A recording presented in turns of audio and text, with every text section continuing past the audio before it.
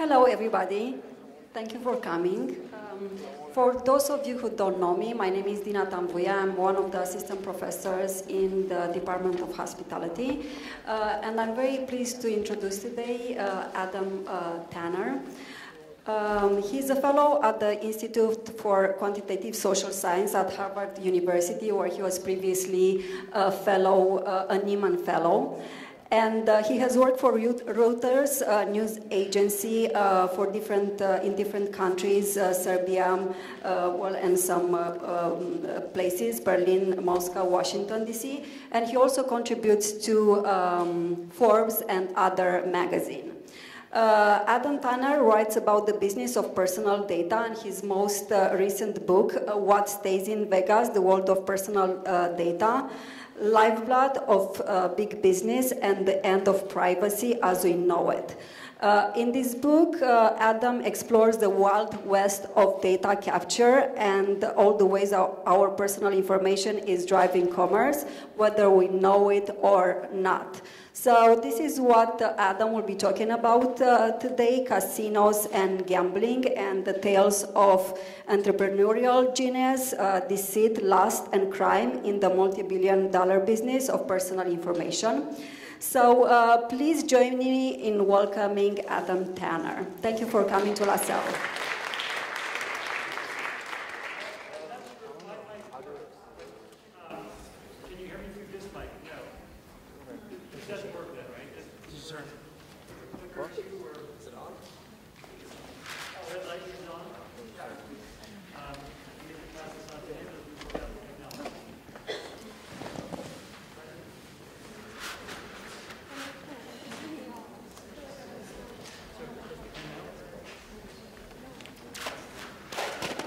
Wait, there's that. Okay.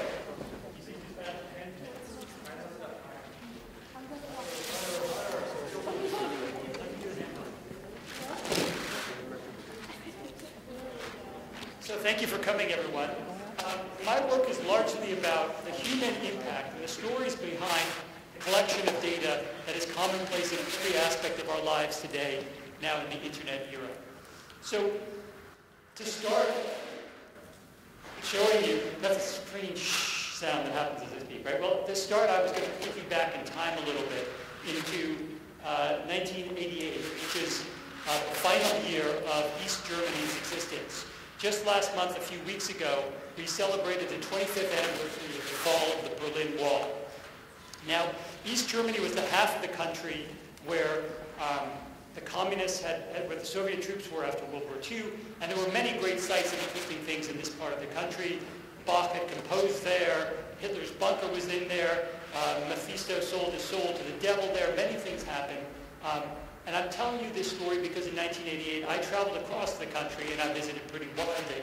Now, East Germany at that time was a fairly grim place. You can see in this picture here is a bread line in East Berlin. People are lined up. You can see some pockmarked walls from World War II fighting on the side there. Now, here is me in Dresden, which is the great art capital of East Germany, and indeed of unified Germany today. Now, this photo is not taken by a friend of mine or a relative or anyone I was traveling with. This is a photo taken by the Stasi, the secret police. And in fact, on that day that I visited Dresden, which is the 2nd of August, 1988, a date I know with precision, I was followed by 10 Stasi agents, 10 secret policemen that over the course of the day logged everything I was doing. And they prepared a 60-page file about my activity on that day alone. This form here shows the overview page of what I was doing over the course of the day. Now, it starts at 8 o'clock, and it says at 8 o'clock, the observation has begun. At 8:53, I've left the hotel with a PKW, which is an automobile with a Lada automobile. So you know that on that day, I was traveling in style. At 8:55, I arrive at the Semper Opera. At 10:50, I leave and I go to this street, Kasseldorfer Strasse. I go to visit an antique store, and so on over the course of the day. Now, inside the file, they have minute by minute, much more detailed occurrences. 10:02, I leave the Semper Opera. 10:04, I'm looking at a map. 10:06, I'm still looking at a map. 10:07, I ask for directions from the passerby.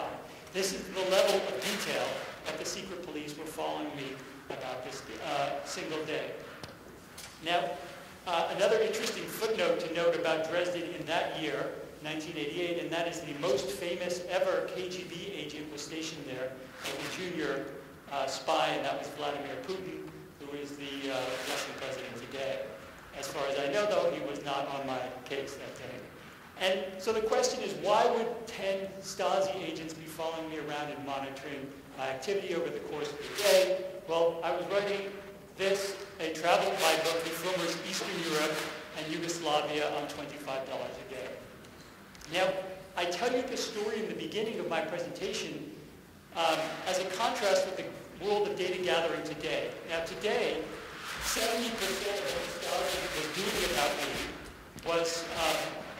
is just carrying around a cell phone, locational activity. Where are you at any point of the day? And the techniques and the information that commercial people know about you, data brokers and your favorite companies, is far more extensive than even the secret police, that even the Stasi knew about me at the time. Now, I've come to know all of this because over time I've investigated the companies that gather data, and myself as a reporter for many years used some of these dossiers that are available about all sorts of Americans. And I'll tell you one instance to give you an example of how this works. So this is former U.S. President Gerald Ford, took over after Richard Nixon when Nixon resigned. Now, I was working in California as the bureau chief for Reuters.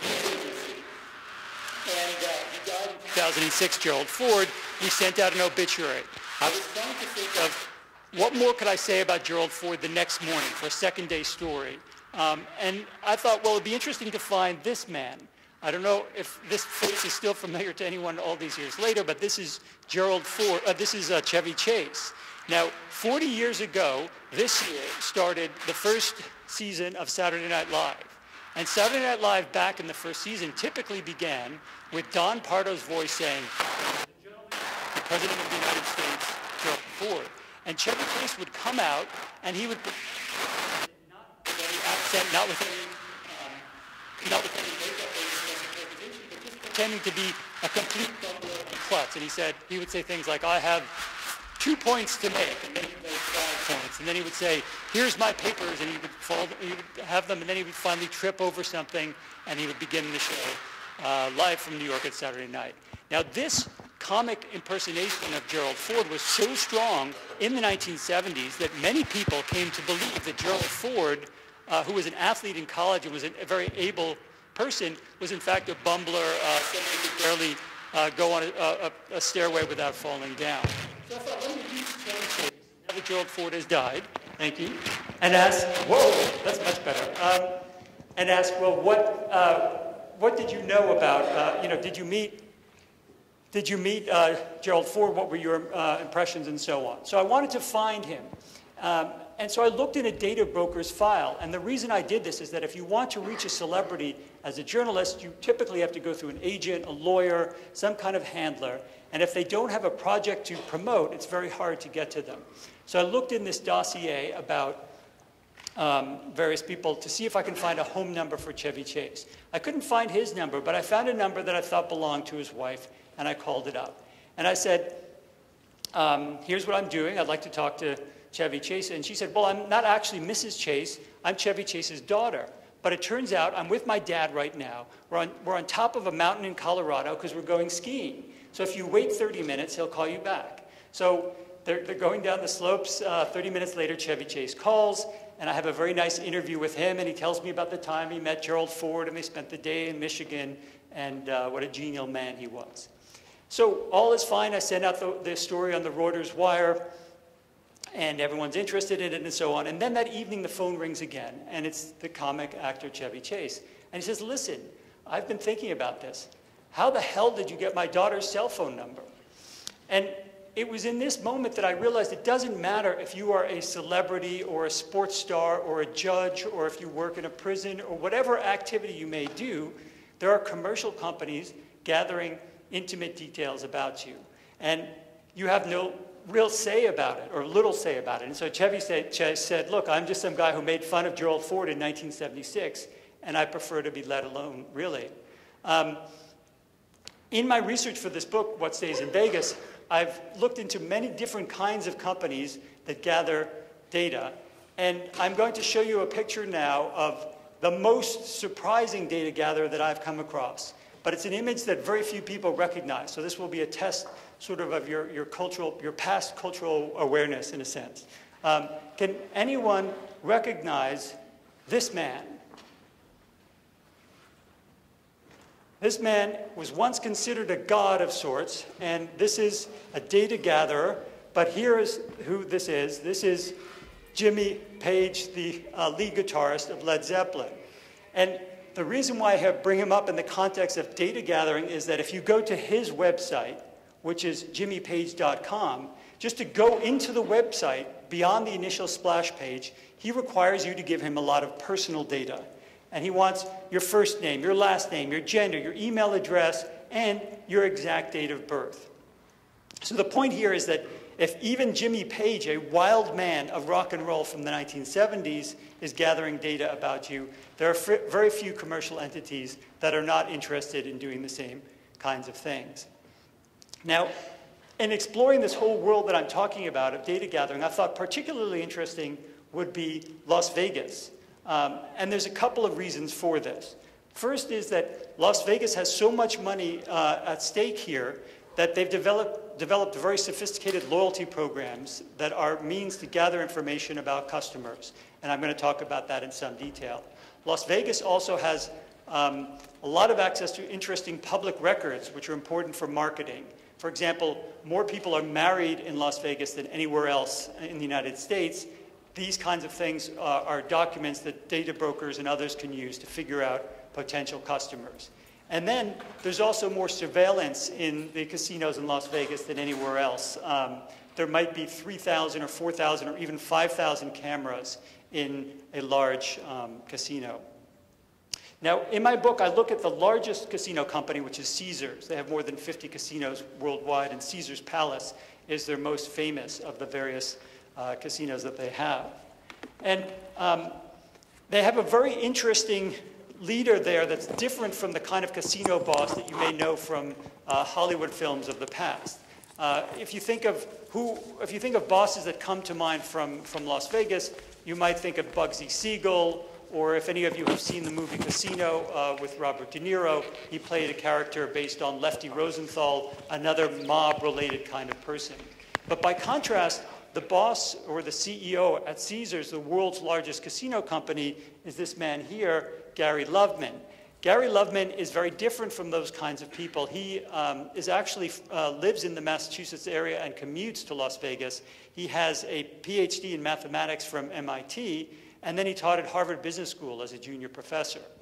And as a junior professor, he began doing some consulting work for what was then Harrah's and has today been renamed Caesars. And what they were interested in is his concept of the lifetime value of customers. This is an idea, an article that he published at the time. And this concept is fairly simple. If you come to my pizzeria and you buy a slice of pizza, you're worth $1 to me now. You're not a very valuable customer. But if you come week after week over the course of a lifetime, you're a valuable customer. So the point is, how do you get that kind of loyalty from a customer? This is the article that he wrote about this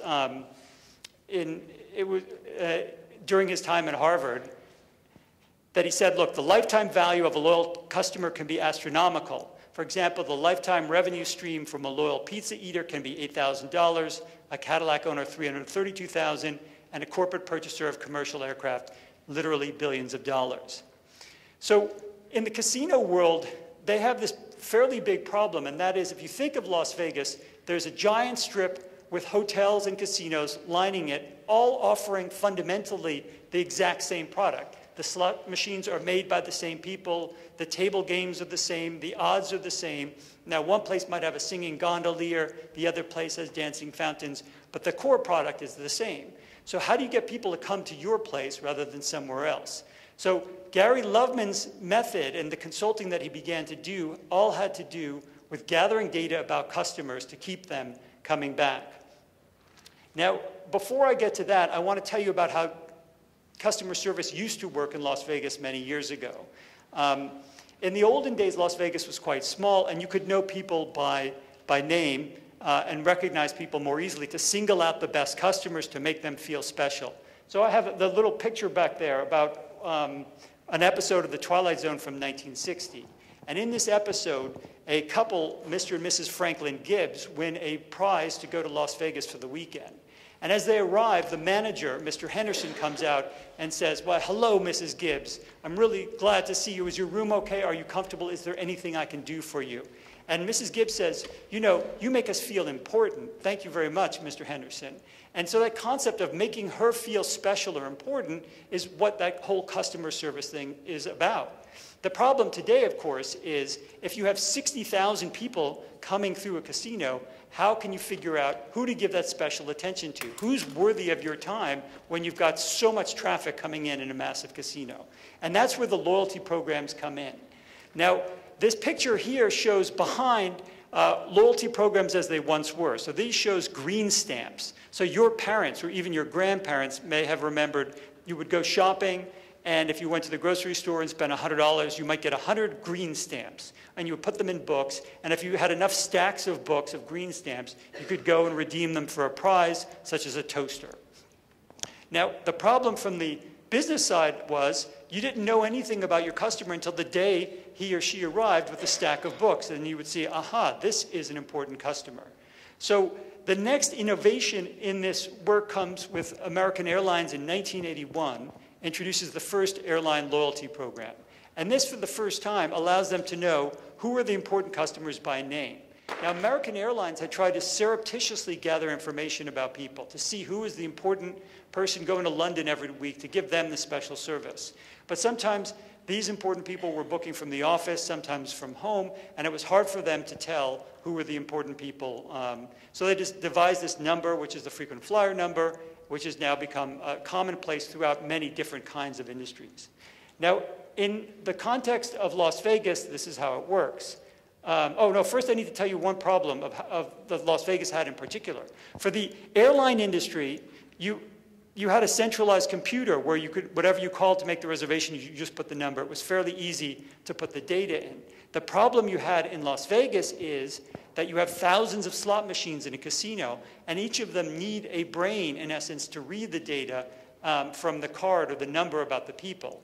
So the innovation at the time, it was quite expensive to do this. It cost about $400, which made it very expensive to gather data about customers a few decades back. So this man is the guy who devised the brains that were put into the computers. This is John Akers. Now, it was costing about $400, and there was a big pressure to bring down the cost so they could put them on all machines to gather data about every customer. So he, one Christmas Eve, was wrapping gifts for his children, and he came across the following gift, which was once upon a time a cool toy. This is called a Speak and Spell, and back then it was sort of miraculous that you could see a little screen and you could type it, and it would tell you whether or not you spelled it correctly, and it would show you the real word, and it cost about $50. But it had this electronics, it had graphics, and so on. And he was amazed that they could do this for so cheaply.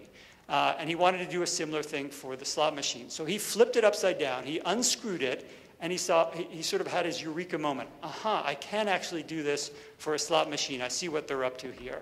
So the next morning in the John Akers household, there was one less gift under the tree, but the whole casino industry from there was revolutionized because the brains, in essence, were reading information about every customer that comes in.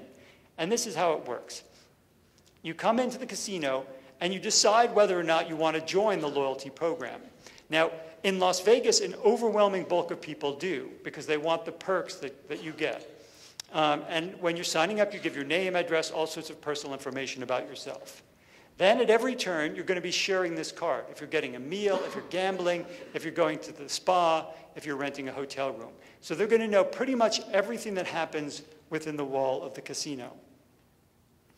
And even the staff will be closely monitored. So these are two cocktail waitresses in a Caesars managed property in Cincinnati. Not only when they're checking in, but when they're getting drinks, what they're doing over the course of the shift. So there'll be vast data both about the people who are customers and the people in the back of the house. Now, the reason why people join is you want to avoid a scene like this. This is a line for the famous Bacchanalian buffet in Las Vegas at Caesar's Palace. It's a very famous restaurant, considered one of the best all-you-can-eat places, where they have amazing crab's legs and chocolate cakes and all sorts of things. But on a day like this, a 3-day weekend, that's quite a line. You could be there for a lot of time before you get into the place. Now, if you were a valuable customer in their loyalty program, you would be able to go to the straight front of the line and get immediate service. You would go to a counter like this. These are the most elite of the various members, 7 stars members, and they will check into the hotel in a special desk, get into the restaurants, and so on. So that's why people agree to share their data in the casino context. Now, having all of this data allows the manager or the host on the floor of the casino in very real time to figure out who's who and give them special service, to single out people. So they can see, aha, there's a valuable player over there. I'm going to say hello to this person, but before they do, they're going to study a little bit of information about them. And I'm going to show you what they can know about them in real time. So on a cell phone, they will see this following kind of information. So this will say, location UB01. That's over there. I know that that's that slot machine, and that's where Mr. John Smith is seated right now. I can see what tier he is in the loyalty program. Now, at Caesars, he's a 7-star member. That's the top of the line tier. There's several tiers, as you have with airline programs. So I know this guy's very important. He deserves my special attention.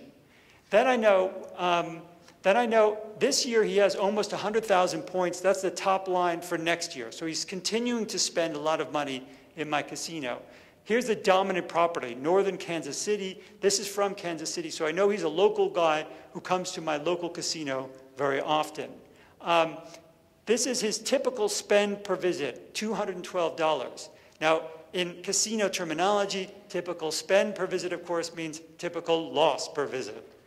And here's his date of birth, and here's theoretically what he should have lost today, $145. He put in $1,450 into the slot machine, and he should have lost $145 because the machine keeps 10% of all the money that he puts in there by statistical odds. But he's having a good day today. He's actually down only $59 despite the odds.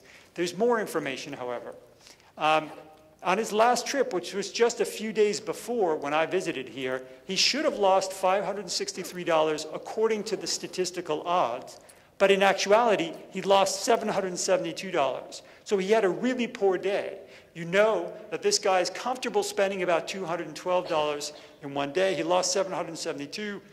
He's down some today. So before I go and say hello to Mr. Smith, I have all this knowledge in real time about him. And I can study other factors about him. I may know that he likes a certain kind of comedy club act, or certain kind of food, or a certain kind of concert. And I may know that I have extra tickets to a concert tonight, or there's a new chef in town. And considering that he's a valuable guy, I may come up to Mr. Smith and say, Mr. Smith, I would like to give you 2 tickets to dinner tonight. And he thinks, this is a fantastic place. I'm having a great time. He's down nearly $1,000 in the last 2 days, but he's delighted because he's been given these little perks or benefits because they know about this data. So this is how casinos can use the data in real time. Now, as I explained, this is a voluntary choice in the casino context. You don't have to join the program. You can either join or gamble anonymously if you want. But if you do join, they're going to know everything that happens in the public sphere. They'll even know things such as what kind of drinks customers prefer, but drinks are not always served in this manner in Las Vegas. There are some things that people do not know, the casino does not know and does not want to know, and that are things such as what goes on in the bedrooms. And here's an example from that. This is an actual sign that I photographed in Las Vegas during my research. This sign says, the dress code for this party is naked. If you don't like to party naked, please check out the parties upstairs. Thank you. So this is the kind of data that the casino does not gather because they cannot make money on this and it's not pertinent to their core business. But it's something, everything else in the public spaces they do monitor and know stuff about. Other stuff they know comes from the video surveillance, and I've mentioned before that there are 3,000 or more cameras. I was just recently in Macau, which is the world's largest casino capital, has way surpassed Las Vegas, there might be 6,000 cameras in one of their casinos. And if you think about my original story, I told you that 10 Stasi agents followed around one guy, me, on one day. You don't have 3,000 people monitoring every camera all the time. You have 5 or 6 people in a back room watching the highlights. And this is what it looks like in the back of a casino. So this is one of the 5 people in a large casino who is on duty. And what he can see are the hallways where people are coming and going. So this is the front of the house where the guests are. This is the back of the house where the staff is going. And these are like key card tables that he can follow the action. So he can see a lot, and there are just hundreds of these, and they can call up whatever they want. Now, most of the action is pretty banal, and a lot of the data that I'm talking about, or the personal information gathering, can either be used for good or for things that are less good. In the context of the casino, you've left your bag here. You can't remember which slot machine you were at in the excitement about your victory, or more likely the disappointment of the loss. You've left. It's a busy casino. He can follow it back in time and figure out exactly where you were seated and take you to there. So there's certainly great things about this technology. And of course, this kind of video surveillance technology is pretty commonplace throughout many different, all sorts of different kind of environments. I think there's a class project at Harvard where they've counted, they count for fun, they count how many video cameras they can find, and I think they found 800 cameras on Harvard campus. So the number has been steadily increasing every year. If any of you have idle time, you could do that on your campus as well and see how many cameras there might be that monitoring things. Now, another thing I want to talk about is the kind of data that customers can know, the companies can know about customers in other contexts. Now, even if you never go to a casino, what I've talked about is common in different companies. Disney would do the same thing to monitor its customers in a Disney World or a Disneyland.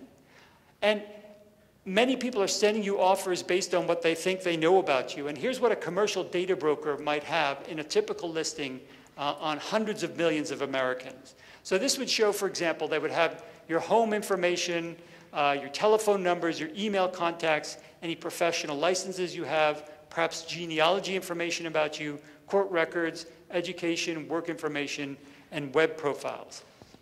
Now, as I mentioned, there are these big data brokers whose names are unfamiliar to most Americans, and they have pretty extensive information about people, often even about intimate topics. And once a year, there's a big conference called the Direct Marketing Association Conference, where all these data brokers come and they sell and offer their different wares to the people in the industry. So I went to a couple of these, and I would go from table to table, and I would say, show me what you have, what are your lists, what's going on here. And here's one list that I found interesting that I came across. This is the list of men with erectile dysfunction. So this is 1.7 million men that sells for $85 per thousand. So this is name, address, phone number, email address. So I said to them, this list is very interesting. Tell me more about this list. And they said, these men, they volunteered this information. And I'm thinking, you know, there's 1.7 million men on this list. I don't see even one guy volunteering this information, let alone 1.7 million men. So I said to them, let me buy 1,000 names. $85, I'll pay that gladly, and I will send a mail or an email to them, and I will ask the following question. I'll say, men, have you received any useful marketing offers related to your reported condition here? And secondly, did you know you were on this mailing list? And this company called T5 Healthy Living said, you know, this would be an immoral use of our data. And they refused. And this is kind of typical of a lot of the companies that gather data. They're extremely secretive about who they are and how they gather data. And even companies like Facebook, let's share it all. If you go to Facebook headquarters to enter the building, they require you to sign a non-disclosure agreement. I went there to meet someone, and they're like, sign here, which means you cannot tell anybody what you see in this building. And I'm like, no, no, no. My very purpose of going in this building is to disclose everything that I find. So I was not allowed to go in. I had to meet the guy in the garden outside. So these companies are secretive about who they are and how they operate. Now, this one company, and this one list in particular, is just one of many kinds of medical lists that can be bought. So in this small print here, it says if you want a list of people with epilepsy or mental health issues, or you pick your ailment, they've got it, and they'll sell it to you. Now, you may say, well, maybe this is kind of out there, not used by many prominent companies. Here's the kind of companies that use mailing lists like this, according to the website of this very data broker. And you have very famous ones like Procter & Gamble and eBay and General Motors, Toyota, and so on.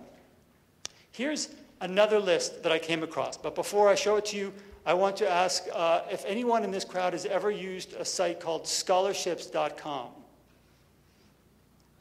Yes, 1, 2, 3. All right, so if you've used the site, there is a slight possibility that you will be on this mailing list, which is the list of high school students or former high school students who are gay. So here they're selling 236,000 names of bisexual orientation. And the way this is how scholarships.com works. There's two sides of the business. There's scholarships.com, and they say, we will help find you a scholarship for college. Now, you've got to tell us a lot about yourself for us to get this information. So tell us first who you are, where you live, what you're interested in, what you've studied, what does your parents do. And there's page after page, and they keep saying, the more you tell us, the more likely we will find a scholarship suited to your needs. And then it goes on, what about your sexual preference? What about your parents? Does anyone in your family have AIDS?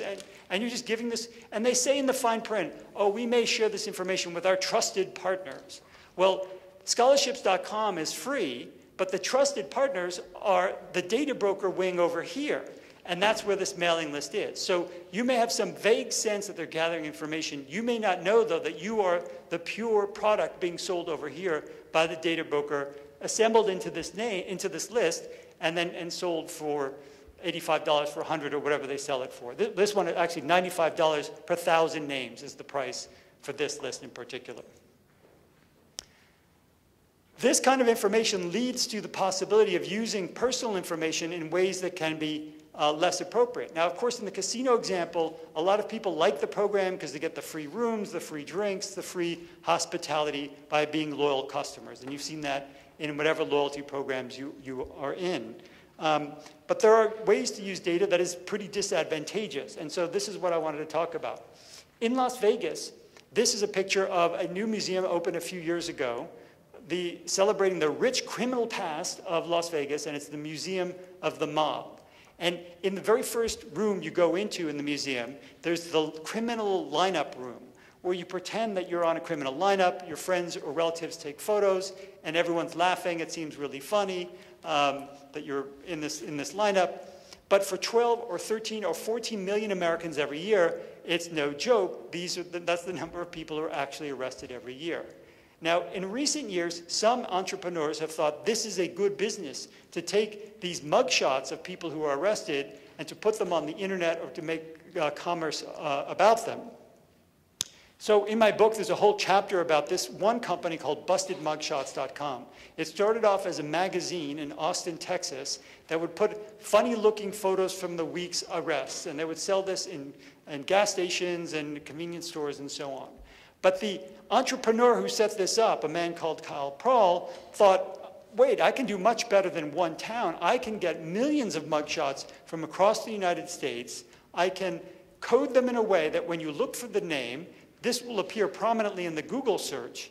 And then the ultimate twist of all of this was when you're horrified to see that your mugshot is there, and there are 75 million Americans in the FBI database of people who have been arrested, so it's a fair proportion of the overall population. You click on the photo and it says, oh, for $75 or for $100 you can remove this photo. So this is different than traditional extortion, which is I will do this to you unless you pay me now. He's already done it, so then you pay him to undo the damage. Now, here's one story that I uncovered in my research. This is Paula Roy. She's a woman from South Florida. One day, mid-afternoon, a friend calls and says, will you join me for lunch? She said, I already ate, but I'll join you. So she orders the small portion of lentils. When the bill comes, however, they charge her for the large portion of lentils. And she says, wait a minute, I ordered the small portion. But the restaurant said, no, you got the large portion, so you're going to pay for the large portion. The difference in the bill was $3.86. And she said, no way, I'm going to pay the right amount. And so she left to the penny the exact change for the small portion of lentils, and she leaves the restaurant. As she leaves the restaurant, the owner calls the police, and they actually arrest this woman on the little-used charge of defrauding innkeeper. And she's hauled off to prison. Her mugshot is taken, and she's 5 or 6 hours in prison. Then she's released, and within days, the case is dropped because using the criminal justice system to prosecute someone on a $3.86 charge is not an efficient use of criminal justice resources. Anyway, years pass from this incident. It appears that it's long forgotten. But then one day, she's looking for a job. A friend calls her up and says, have you Googled your name recently? And to her horror, she sees that her mugshot from this incident over $3.86 is up there, thanks to bustedmugshots.com.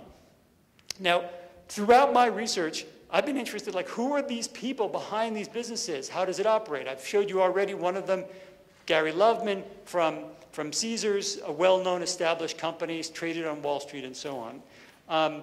But who's the man behind Busted? In the book, I published these following 6 photographs, his 6 mugshots. So Kyle Prahl is a guy who grew up in a good, solid middle-class home. His father was a judge. He had all sorts of advantages in life, but he was bored by conventional business. And instead of going into finance and accounting, where he worked for several years, he quit those jobs and started up the mugshot business. Here's what Kyle Prahl looks like today. So this is one example of a business that you could use personal data in a way to the disadvantageous impact on someone. Here's another twist of this business. This is a website called myx.com. So you break up with someone. In your unhappiness about what happened, you post photos that you have that may be intimate or especially embarrassing. And when the person is horrified by the existence of these photos, they click on it, and for only $499, yes, US dollars, you can remove your image from this website. So you can think of all sorts of twists on this. You could have like drunkenidiot.com, and then you could use this in many different ways. This is something that has been allowed, although there have been some state laws in the last year or two about taking money for removal sites. And then this is sort of a variant of revenge porn. There's been some laws against this. Another kind of business that has flourished in the last couple of years are people lookup sites.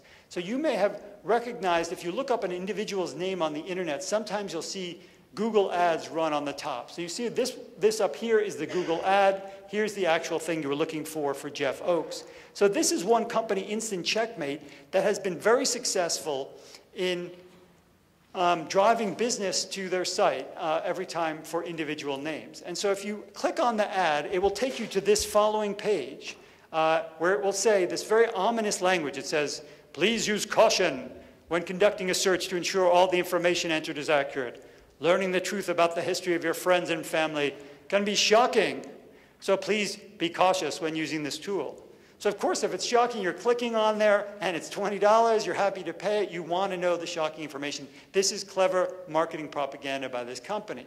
But they've also used advertising that is occasionally provocative, and it'll say things like, LaTanya Smith, arrested, and even when they don't have arrest records. So they've been very successful, but like many of these other companies in the data sphere, they're quite secretive about who they are and where they've come from. So on blog postings and on various information that the company put out there, there was a name, Kristen Bright, saying, I'm the customer relations director, I'm the spokesperson, I'm the such and such for Instant Checkmate. But when I tried to reach her by email, by phone, other means, I could never find her. She was not there. I don't know who she is. I don't know if she's in today. I began to suspect that this woman wasn't a real woman. So I began the search for a mystery woman. I had a single clue in my effort, and that was there was a Yelp page that had a thumbnail-sized picture of a woman. And it said, hi, I'm Kristen B. I'm the customer relations director at Instant Checkmate.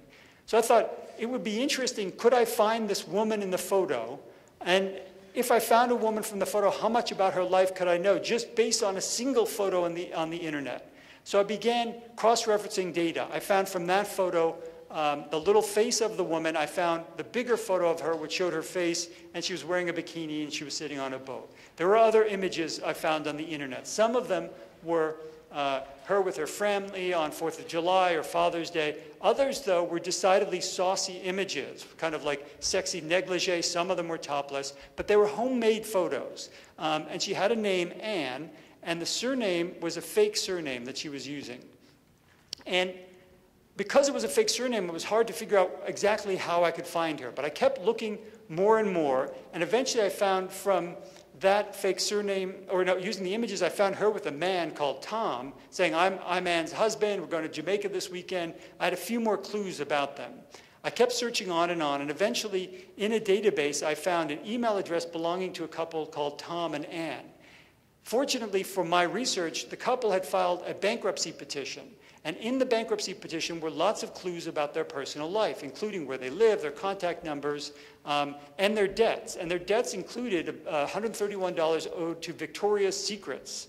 And I thought, aha, a lot of those photos that I was looking at had these negligees and things like that. Could this be the same Anne and Tom, the husband? So the records had where Anne worked, which was a school in California. I looked through the school records, found an old staff photo, and bingo, I was able to identify this Anne was the same Anne that I had been looking for. And so I called her up, and Tom answered the phone, and here's what he said. He said, back before, 10 years ago, when you put up pictures on the internet, there was total anonymity. But it's not like that anymore. You can see now, you put up a picture on the internet, and you get a guy from Harvard calling you up on your cell phone.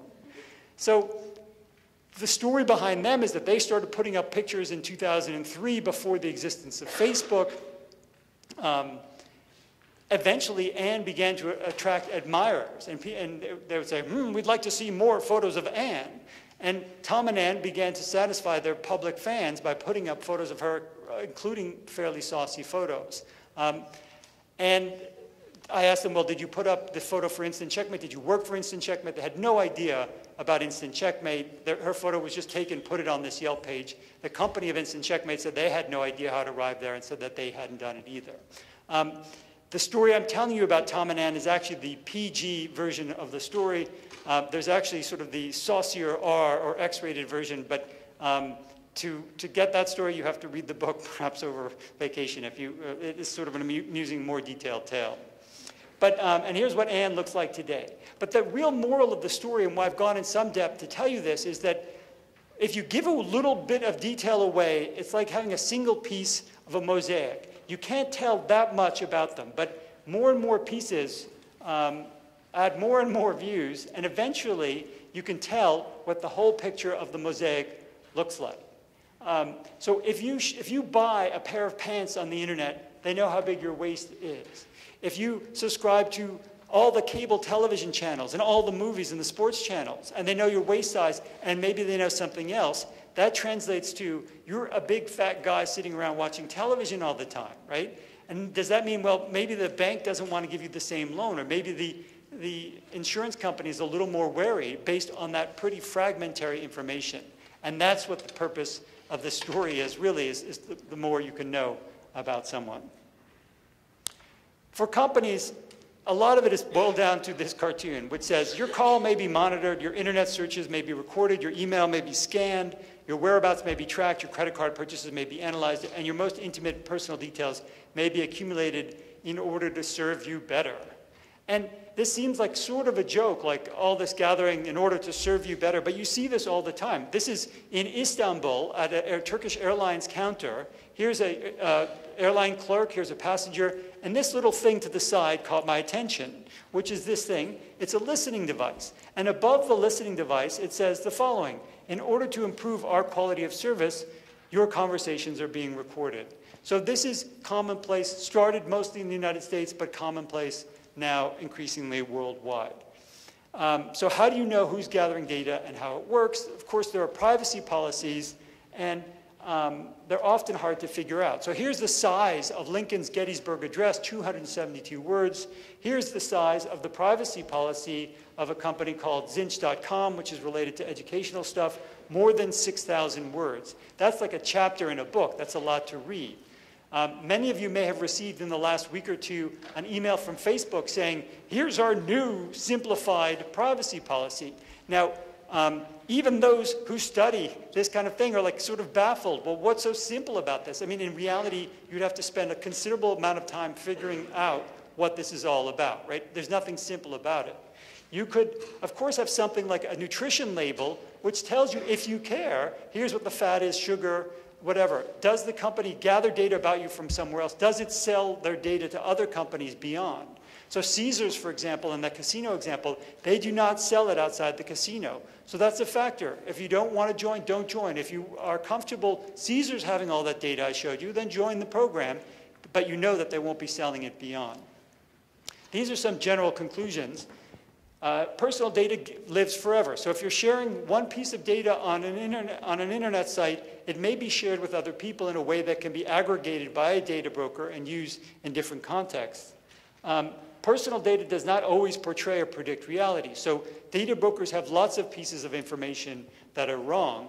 I'm looking into now, data brokers seem very bad at figuring out who has died. So they're sending out millions of pieces of mail a year to dead people, which is very distressing to spouses to see like every time, especially around now in the Christmas season, to get solicitations. So the dead men, they don't know that people have died in an inaccurate way. So they're not always on the ball about certain aspects. And I think in the long term, businesses dishonest about their personal practices will end up in ruin. You can fool people by doing all this kind of stuff, or you can be open about it. And I think those companies that are open about it will prosper. Now, think about a lot of the services we use are free. So Facebook is free, Google is free. They could do a better job of saying, we're delighted you like Facebook, but please know we directly use your information to target advertising as best we can. We don't sell it to other companies. That's what our policy is. They're not straightforward about what they're doing, and I think they could be much better about it. In the big picture, I think that so much of the technology stuff that has happened is a great improvement to everyone's life. There's nothing bad inherently about it. But in the development of business and the technology, there is this side effect of being able to know huge gobs of intimate information about people. And that's the unintended consequences. It's sort of like when you develop the car, it was a great revolution in transport more than 100 years ago, but people were then flying out of the car to injury and death. They didn't have seatbelts, they didn't have safety protections. It took many, many decades, only into the 1960s, when seatbelts were mandatory in the United States. We sort of need this kind of review within the United States when it comes to personal data. And as for your own data, I just encourage everyone to think about what they want to do for themselves. So if you want to share all your data and do whatever you want, that's fine with me. But just think about this system that I've described and then decide accordingly when and where you're comfortable sharing data. Other sites that are interesting about sharing data are dating sites, because at a certain point in time you think, I really need to share this data to get a date or do whatever I want to, but that data could be out there for a long time, much more than this coming weekend or whatever your intended goal is. So with that, I was going to take some questions. These are my contacts and Twitter handle and related details and so on. But thank you, and if there's questions and comments, please let me know.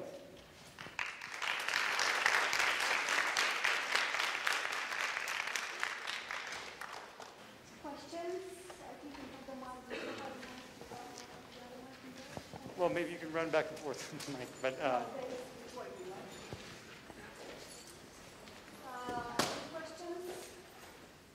is anyone completely at ease sharing every last scrap of detail about their life and thinks everything I've said doesn't make any sense because who cares, it doesn't matter? Is there like a total advocate for total openness? Is there anyone that's quite worried about what happens with their personal data and does take measures? So tell me what kind of things you do to protect your information and why.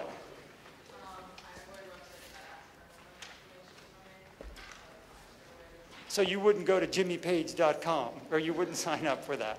And what do you do?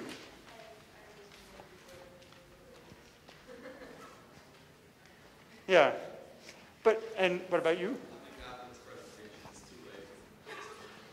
Well, I mean, you can say it's too late, but remember, you may have shared a lot of information in the last 5 years. But that's only your life up to then, right? And in many ways, your commercial lives are only now becoming interesting, right? Because you're not very valuable to people until you start earning money, right? And so the data that you generate from here on in is what's going to be important and interesting to businesses. By the way, I haven't mentioned at all the name of Edward Snowden. And my book is about the commercial data gathering. And the reason I look at that is that the government could know a huge amount about any one person if they were that inclined to do all the digging. But they don't have ongoing active dossiers about everybody.